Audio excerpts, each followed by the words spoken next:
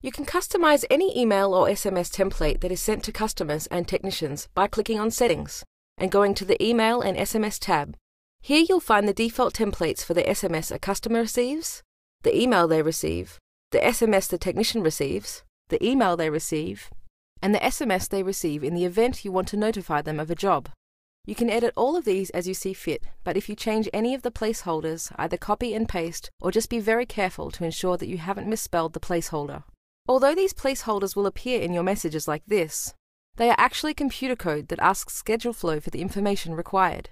So if you accidentally type bracket, customer, first, gnome bracket instead of name, you'll get an error in your message that's sent out. But simply modify these as you like, then click Save Template.